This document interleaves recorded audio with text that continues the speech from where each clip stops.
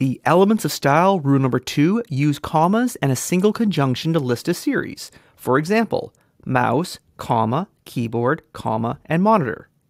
Coffee, comma, tea, comma, or water. If you are listing off the items required to build a space shuttle, you can follow this. To build a space shuttle, you require item, comma, and so forth.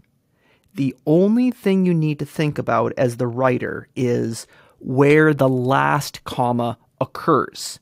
I use the Oxford comma, meaning I do commas all the way up to that second last item, then I use the conjunction, for example, and, then the last item.